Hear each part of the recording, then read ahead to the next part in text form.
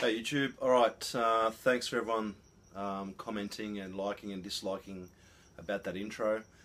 Basically got 9 likes and 9 dislikes, so decision is that intro is scrapped. So that's okay, it's good.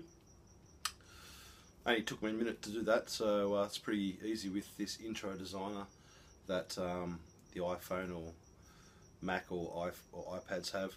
So I'll work on a new intro and make it a little bit more outdoory and not so, you know, in your face and stuff like that. So I'll work on something. You know, I want some sort of intro. You know what I mean?